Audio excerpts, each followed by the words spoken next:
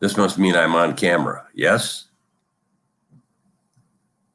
You people who are also on, can you, where it says on the bottom of the screen, ask a question, you can say, hey, Rick, is that really you? Or hi, my name is Helen, or whatever you want to do.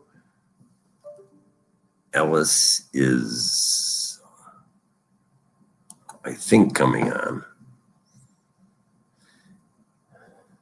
You see me, Lisa. Okay.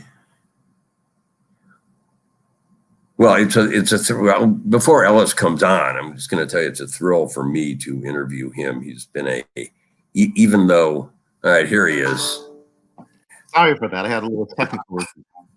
Well, this is Ellis. This is the world of technical challenges and technical new things. I was just telling people that I was so happy to be doing this, not only because I just finished your, really, it's an astonishing book, but because you and I share, we're roughly the same age. We didn't go to high school at the same place, but our Chicago roots are very, very similar. We did indeed cross paths in the building now occupied, the Sun-Times Daily News building on Wabash and the River, now occupied by a monstrous building called Trump Tower.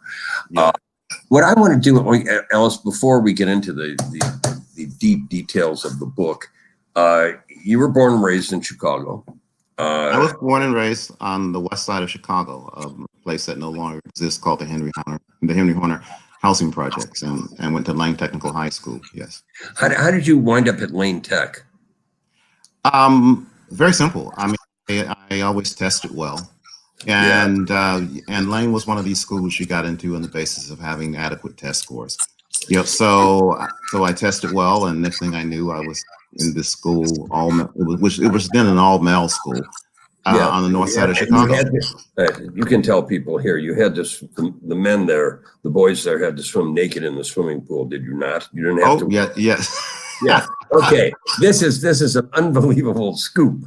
Yeah, because you're bringing back memories. Yes, you're right. I hope they're not terrifying memories. But one of the memories must be did you read a lot as a kid, because you seem to have been even in high school such a talented writer that one of your teachers in high school noticed that and directed you to one of the great writers in the history of Chicago, but also a great mentor of young people, Gwendolyn Brooks.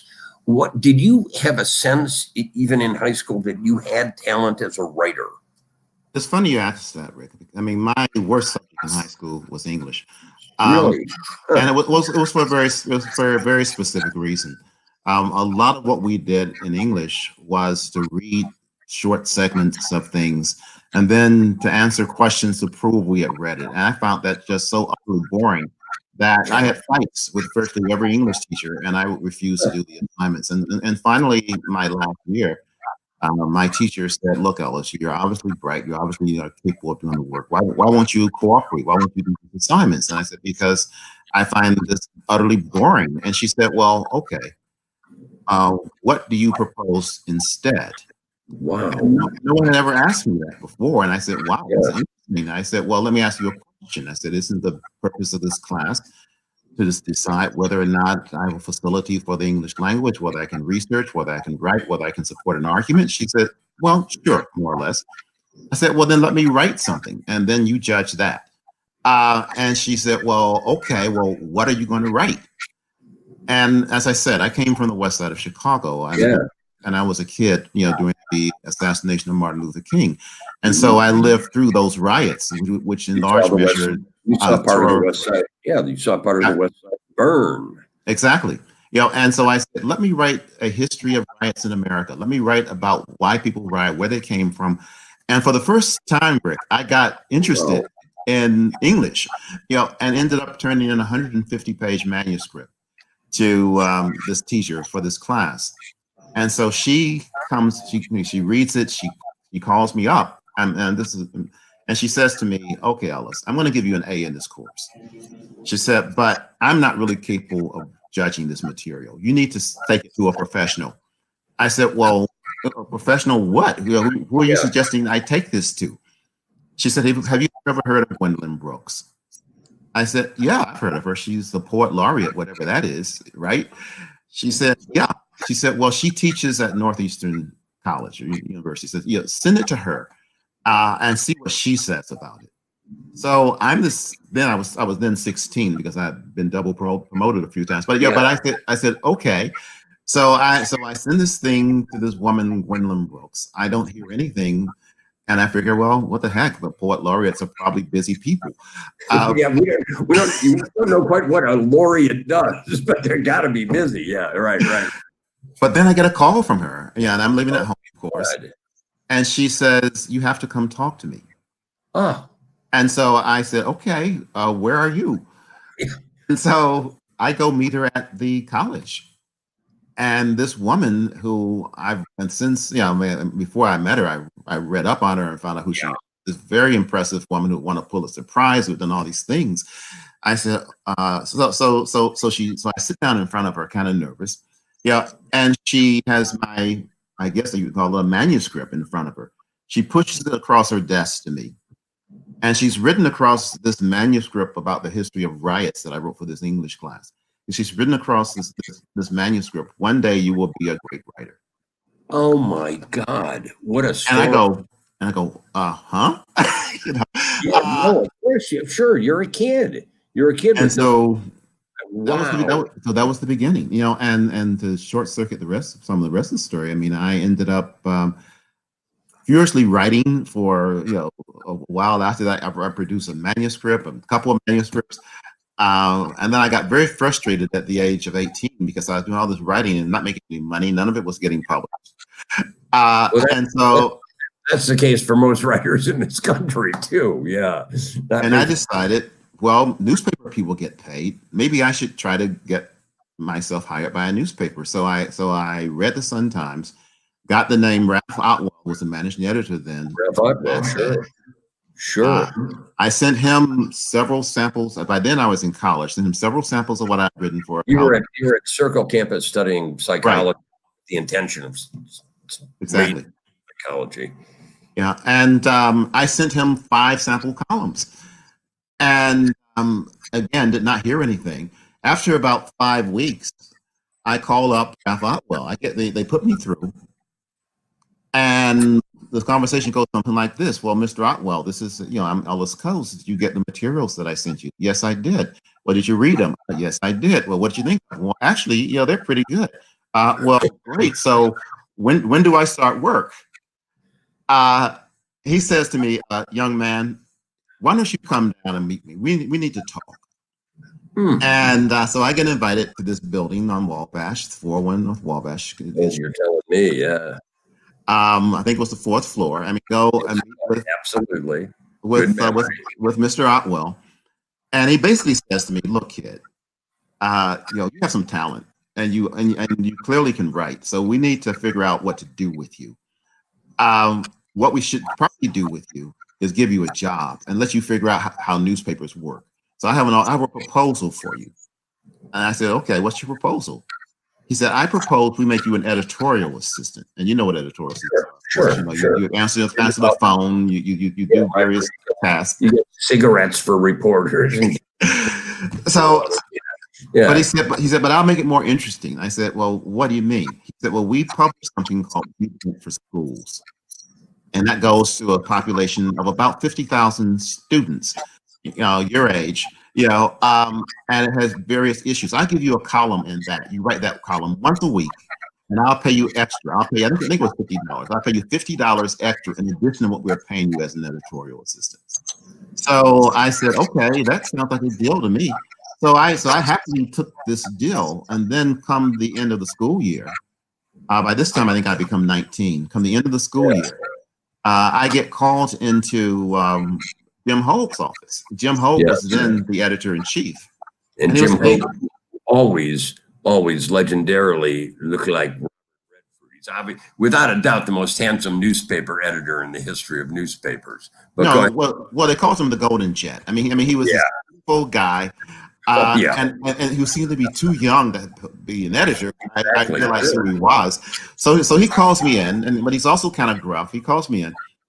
And he says, kid, yeah, I've been reading your stuff. I said, okay, well, yeah. He said, I like it. I said, well, great, thanks. He said, well, I'll tell you what we're going to do with you. I said, what are we going to do with me? He says, what do you think of writing for the real newspaper? Wow. And of course, like only a naive 19-year-old, could process it. I said, well, Mr. Hogue, that's what I wanted to do all the time. Yeah. And he said, well, starting Monday, you have an op-ed column in the Chicago Sun-Times. I remember that. And then that began my newspaper career. Well, and my father, who was on the staff of the Sun-Times, that came back and told me, a few years younger than you, who's, probably like a senior in high school and only interested in football and girls. And my father trying to say, Rick, there's an incredibly talented young man who started writing for the Sun-Times. I want you to read him. And that is when I started reading you. One last question before we get into the book is, being a child of Chicago, you talked about the West Side riots, being a public housing child of Chicago, Ellis, how did your childhood inform you about race? Because you write as articulately and passionately about the ever-changing relationship of people and race in this country. What's the foundation of that? You know what I mean? You're a public housing. Well, I think I know what you mean, and I think the only answer is that the way that my life turned out, sort of made me reflect on race. I mean, the very fact, even when I was a kid coming up in the West Side of Chicago, we had and I was a member of my church, and we had through the Methodist system, they had twinned us with a white church, in upstate Illinois.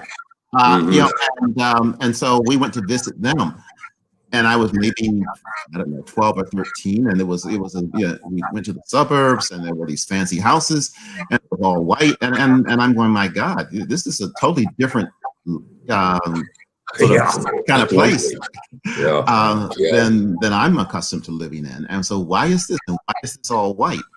And then, of course, when I went to high school, I ended up going to a high school that's 99% or so white. Well, there were 5,000 kids at Lane in those days. A huge campus, but so you're forced to think about why do we have a society organized in this crazy way, where I'm in a neighborhood that's 99% black, and yet the neighborhood that I go to school in is 99% white, and why are they so different, and why are the things that are available in these communities so very different? So from a very early age, just for those reasons, and also, I mean, I was, as you mentioned, I did read a lot. One of my early literary heroes was James Baldwin. So I read about this stuff and was trying to figure it out, was trying to work it out, and it just became part of your core. Yeah.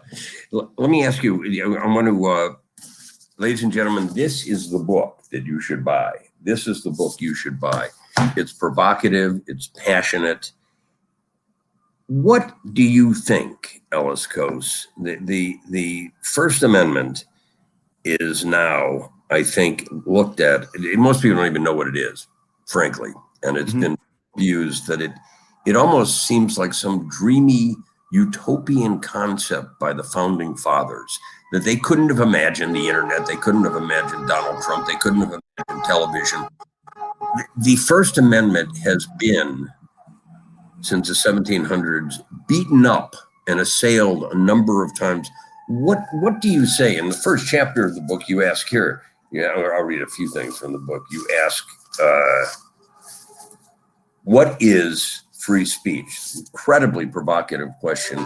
And you say here, you write afterward, the plain meaning is that government cannot tell you what you can or cannot say.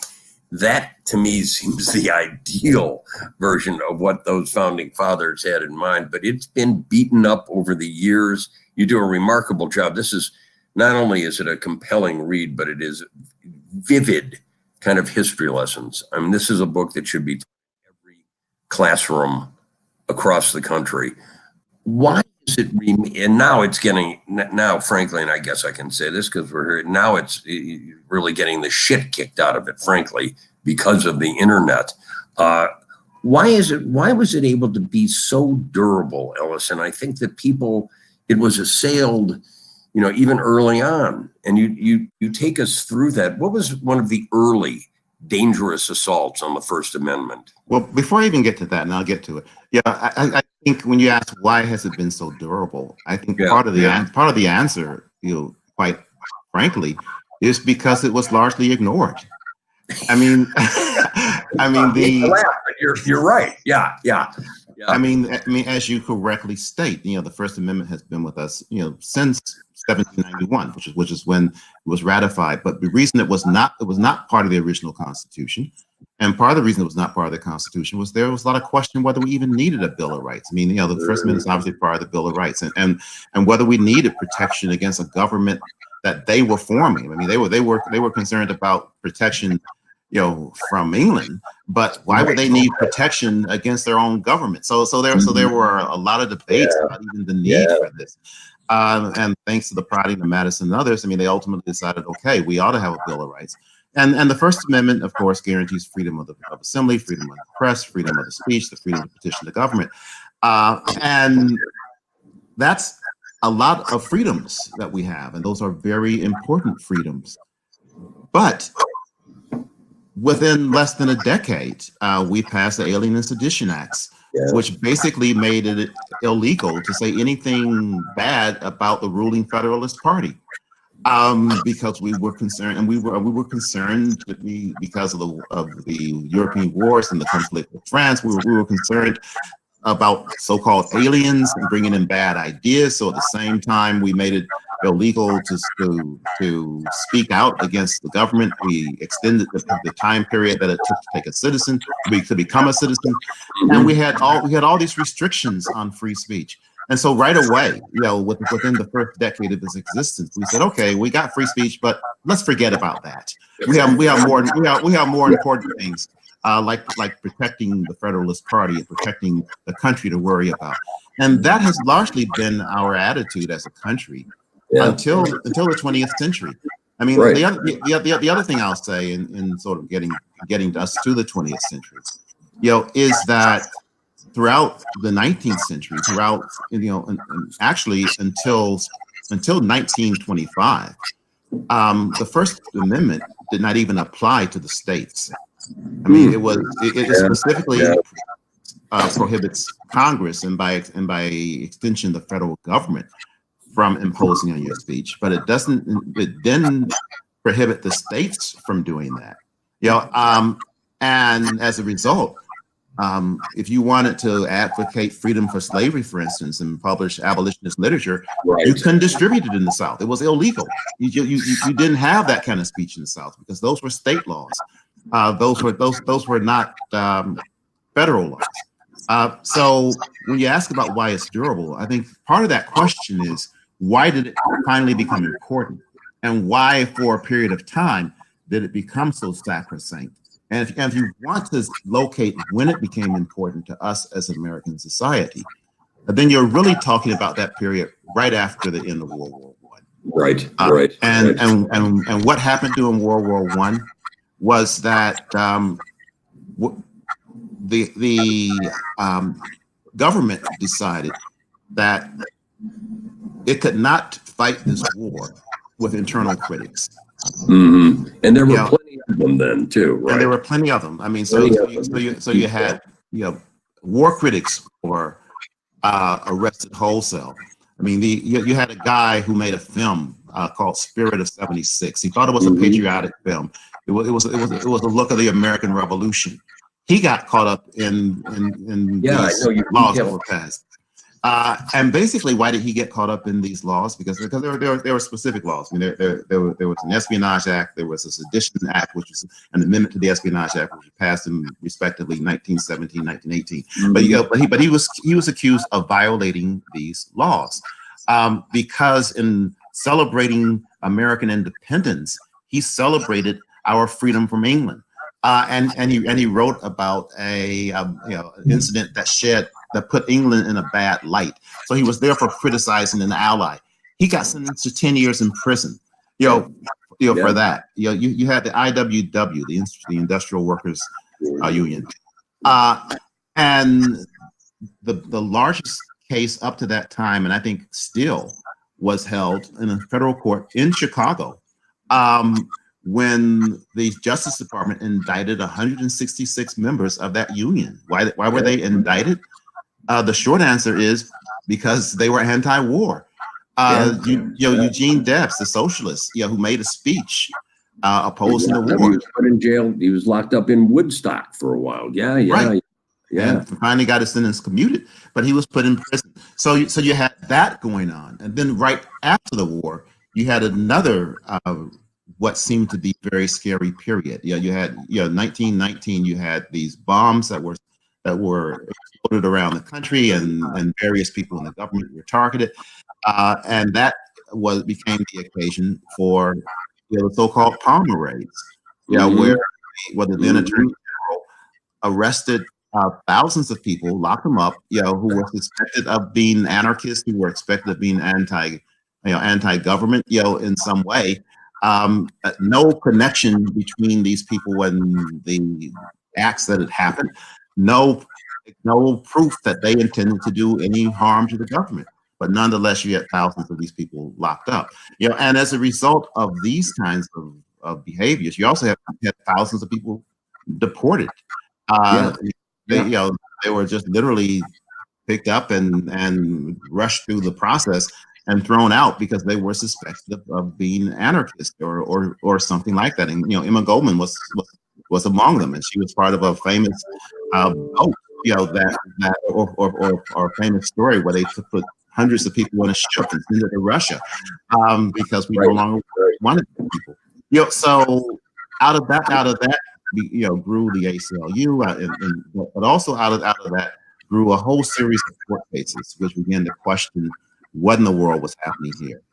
And the whole theory that ended up supporting the First Amendment evolved from that. And more specifically, Louis Brandeis, who was a member of the Supreme Court, wrote some brilliant opinions, basically making the argument that a democracy requires free speech, plus is guaranteed by our Constitution. And if you don't have speech, then you don't have any way to correct the bad things that are going on in a democracy. And he also made a crucial judgment, which was to argue that at the end of the day, good speech outweighs bad speech.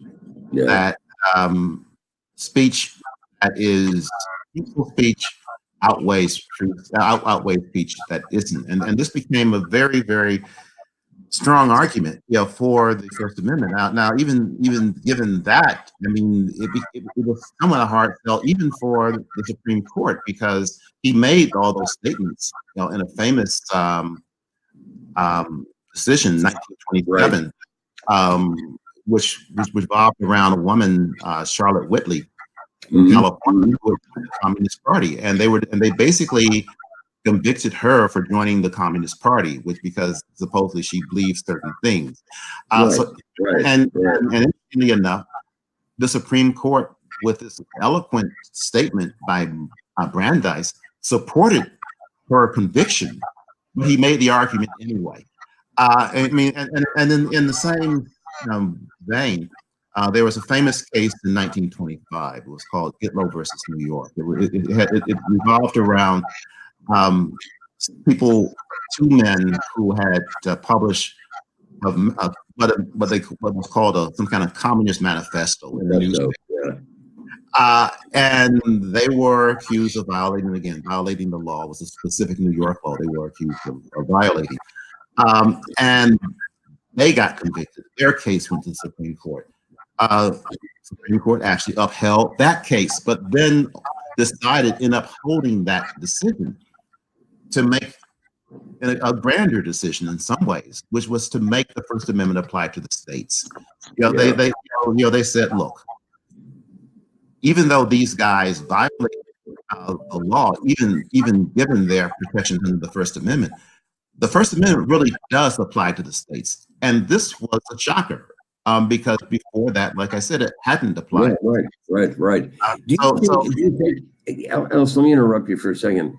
First of all, to commend your astonishing research here and to make those stories, many of which you've just been talking about, come to vivid life in your new book. Again, I will show you the short life and curious death of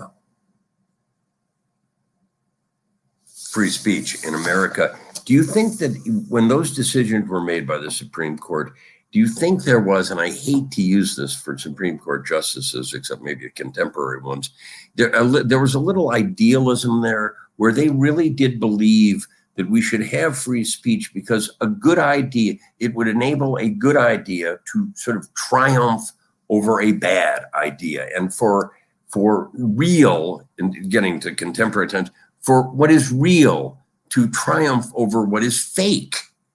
Oh, absolutely, Rick. Absolutely. Yeah. Yeah, and you have to remember, in the context of the times, who was talking about free speech back then? It wasn't corporations. It wasn't people on the far right. They weren't saying, because they were perfectly happy with having these groups repressed and whatnot. They had no sure. That. It was progressive. It was people who believed in labor unions and wanted to see certain things corrected as a result. It was people who believed that income equality issues should be addressed in some way, and it was people who believed in racial equality. It was people who believed in sort of making society a more progressive place. So there was an association early on between the whole idea of speech and the idea of reforming society. And so there was this sense that, well, of course, the more speech we have, because look who is really fighting for free speech. Right. The more speech we have, the better our society will be, because people will hear these arguments, people will hear this reality, and they will act, and they will do things. And of course, as you say, that was before the age of advertising. It was before the age of misinformation. It was before the age of Swift Boat, where could you think about that for a second? That was one of the most fascinating, compelling parts of the book. The whole, people may have forgotten, and that's one thing. When Studs Terkel, our great mutual friend, used to say that America suffers from this collective Alzheimer's. Like, we got Alzheimer's. We don't remember anything. Could you resurrect the whole? Because I think this is a seminal moment in free speech and the First Amendment and how it can be twisted. The whole, John Kerry was a more than viable presidential candidate, and then came Swift Boat. Yeah, he was also a Vietnam War veteran. And he was a bona fide war hero, if you believe no question. That war. He had valiantly fought beside his men. He had saved people's lives. And what happened is that, and he was running for president. And what happened is that some Republican operatives decided the truth isn't good enough here, because the truth makes our opponent look pretty good. So we need to substitute the truth with something else. Yeah. And they got veterans, to participate, for various reasons. They got them to participate in ads and in a book, and basically in a campaign to rewrite history and to make a war hero into a war criminal. To make someone who would perform valiantly into a coward. And before they were done, they had convinced a huge number of Americans that John Kerry was just the opposite of what he was. And this was something that was a huge moment of insight for people who are involved in politics, and certainly for people who are involved in the politics in the Republican wing at that point of my God, we actually can rework reality. We can take the truth and make it into a lie, and vice versa. And so I think it was a seminal moment. It was a moment of huge the whole notion. I mean, I will look back maybe on someday, thanks to your book, as that being such an incredible moment of, and if even inventing the word disinformation or false information, as kind of free speech seemed to be at that time kind of just hijacked. Now I want to get us up. And ladies and gentlemen, all of those who are participating, feel free in about 10 minutes to ask a question. You can ask a question of Ellis. I don't know if, because I don't know everything. I am so pleased to have heard about how you grew up here. because I sort of knew that, Ellis, and I knew your relationship a bit with Gwendolyn Brooks, but it's important. So now I'm going to read something here. Well, I should also say before you say that, I have a soft spot for your father, because he was something of a mentor to me. I mean, he would often take me aside and give me little words of advice about how to maneuver, the Sun Times system and the world. The politics of Chicago newspapers. Yeah. So to hear that. He'd be so pleased. He would love this book. He would love what happened to your career too, and he would love a sentence like this. He's been dead for quite a while, but he would love this. Donald Trump was certainly not the first wealthy person to decide that wealth entitled him to rule the world, but he perfectly embodied the ethos in style and substance that decency be damned. Everything, everyone is for sale. I do believe that what punctuates the publication of this book, the official publication book being today, is what is transpiring in this country right now. It goes along with your feelings about, and there's an amazing movie out. I don't know if you've seen the movie The Social Dilemma yet. I haven't seen it yet. Oh, I watched it last night. It is about the dark side, not the dark web. It is about how social media and Twitter and Facebook and Snapchat, these things, Ellis Cose, are dangerous, are they not, to free speech? I mean, these are among the people. Well, I wouldn't say that their existence of the technology is dangerous, but I think that what has happened to it and the use of it is certainly dangerous to an informed citizenry, to having an informed citizenry. I will read here something to you, right? That's why I love this book, ladies and gentlemen. I love this book. You're right about going back to my friends, the founders. Although the founders were indisputably brilliant, they were not granted the gift of foresight. They had no way of seeing or imagining a republic where, at the highest level of political powers, truth is reviled and honor forsaken. They had no way of knowing that a process of selecting presidents designed to elevate the best of the best would denigrate the system for consolidating power in the hands of amoral partisan hacks. The First Amendment would be hijacked by hate mongers, propagandists, and opportunists more interested in despoiling democracy and degrading debate than ensuring that a diverse nation speaks in harmony. The internet age has shown us that free expression can be poisonous. That is one of the principal points I think you make in this book, and you make it so articulately and so beautifully. Are you fearful, Ellis Cose, of the future? I mean, you right here. Fearful is, I'm not fearful of the future, but I am very worried that the future may be very different than one I would be comfortable with. Yeah. I think we have created a society which does several things that are very dangerous. I think it squeezes out the ability of ordinary people to have much impact on anything, to have a voice on anything in our society. It's skewed for reasons that go all the way back to the beginning, but it's skewed politically by anachronisms within our Constitution that allow a Senate to be composed in such a way that 1/6 of Americans, representing the most unrepresentative states, can veto anything that the other 5-6 want. Yeah. Again, that was not what the founders envisioned, but that's what we have created.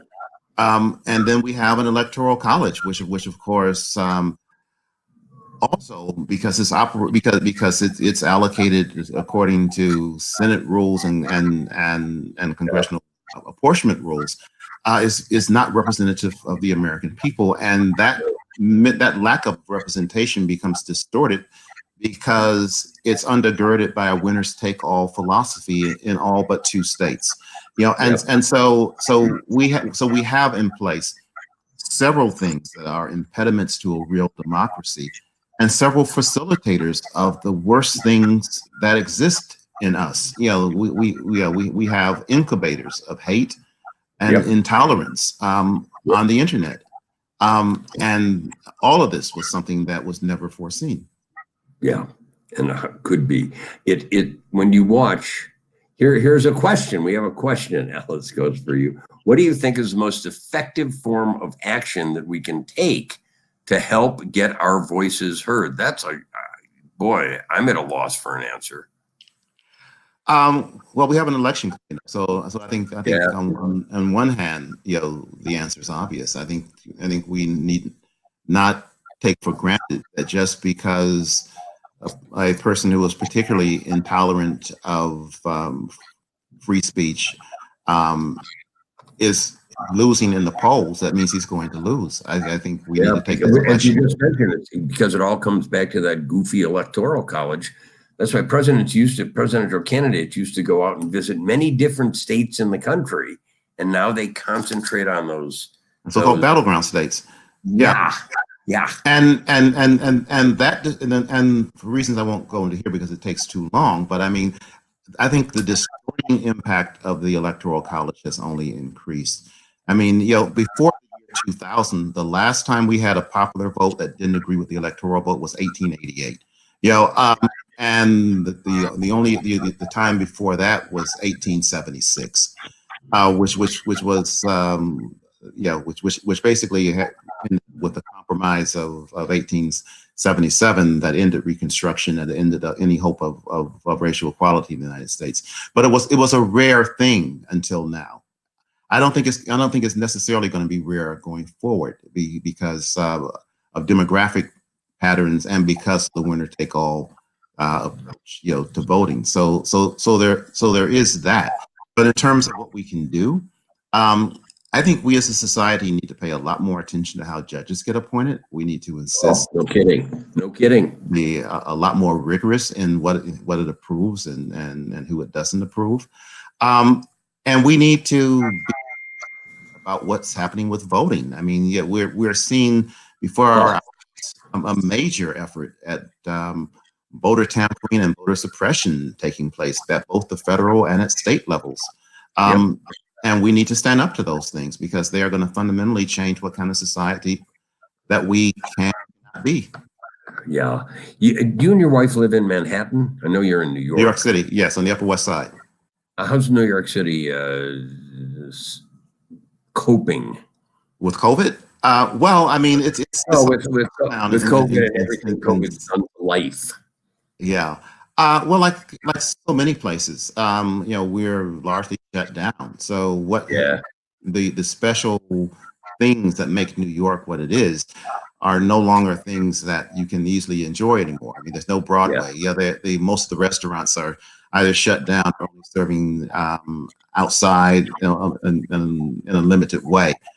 The whole New York social scene is pretty much gone at this point.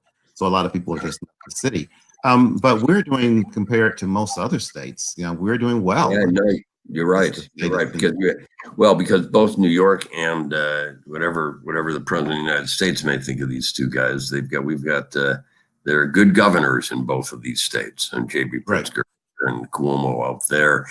You were obviously now on the what is a book promotion tour. That's another thing that changed. You would be booked into libraries here. You'd be talking at the Harold Washington Library. How do you find? I'm finding this whole scene. It works, and this has been a marvelous, wonderful conversation. But it's for an author, and I've written a few books, and you've written many more. There is something really so wonderful about interacting with readers, isn't there? Well, you unfortunately lose that sense of spontaneity, that sense of involvement with a real community.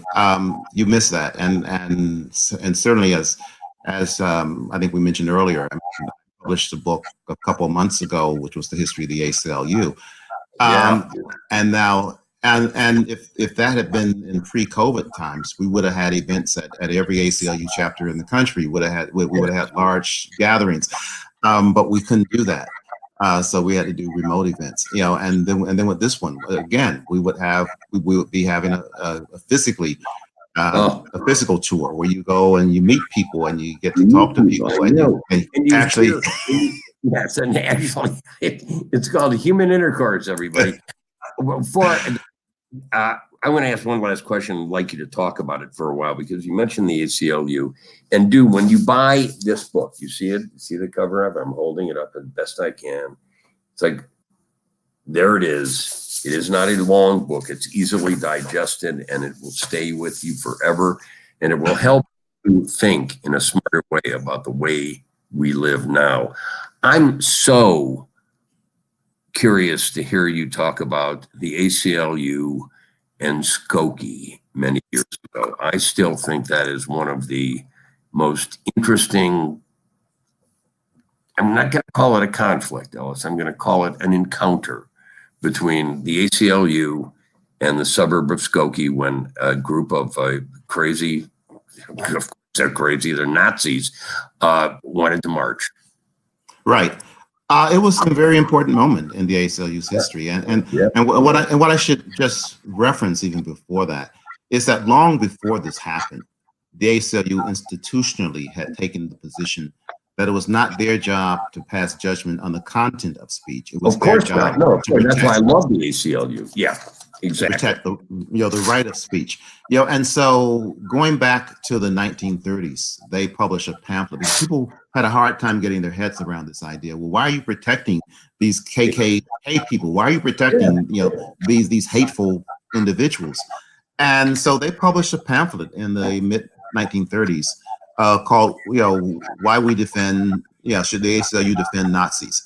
And in that pamphlet they articulated their point of view, which essentially boils down to, if you're going to defend the speech of folks on the left and their right to speak, you can't do that without also defending the right of some of these hateful people, these people that most people hate to speak. And so it always had this sort of ecumenical view of speech. And so when the Nazi group came to the ACLU and says, Skokie has passed all of these ordinances which are specifically designed to block us from having our gathering. They say you can't wear certain kinds of uniforms, you can't, et cetera, et cetera. But they're really aimed at us. Will you help us? For the ACLU, it was a non-controversial decision. They said, well, sure. This is what we do. What they hadn't reckoned with, is that there was, first of all, Skokie, as you know well, in those days was home to many Holocaust survivors. Many Holocaust survivors who didn't speak of the Holocaust. It was a sort of, they did not, there was no Holocaust museum. There was one little storefront. They had come to Skokie to leave it behind and forget it. It was another thing. And the idea of Nazis being allowed to march down the street that the ACLU would defend this, they just couldn't understand. So it became this major national controversy. Thousands of people wrote in to complain. Thousands of people revoked their membership, said they were leaving. It became a crisis, for the ACLU institutionally. And they ultimately, one of the ways they got around it was to have a guy named David Goldberg. Goldberger, who was a lawyer, the lawyer who defended the case, ultimately authored a letter which became the most successful fundraising letter in the history of the ACLU, which made the argument, said, look, I'm a Jew and I don't like these people either. But the reason that I'm defending them is because in defending their right to speak, I'm also defending the right of civil rights workers in Selma to speak. That the same kinds of laws that were passed in Skokie to block them, they're trying to pass in these other places. And if we let it stand here, we can't oppose it there. So that's why we need to understand that it's not about supporting Nazism, which we don't support at all. And in fact, he was insistent when they wrote Nazis in the letter that they not even capitalize it. He said, I won't sign a letter if we capitalize so cool. Nazis. So cool. That is one of the reasons I love the ACLU, and the way your passion and your intelligence and everything else you brings to your books is one of the reasons I love you. And I wish we had I wish I had been a couple years older, and then I could have worked with you at the Sun-Times, and we could have gone to the Billy Goat every day. Ellis Cose, and those of you listening, and those of you, I will be using our conversation here as the basis for a story about you. And wonderful. But otherwise, we'd been doing 10 stories because you would have come to Chicago for about 8 different events. Ellis, you and your family keep safe and be well. All of you who listened or watched or whatever you do in these crazy machine times, buy this book. There, you can see the whole title. Buy this book. Ellis, continued success, and as my dad used to say, onward, okay? Thank you, sir. It's been a pleasure. My real pleasure. Mine too. Thanks. Thank you. Now all we have to do is figure out how to get out of here. I think we can figure that one out.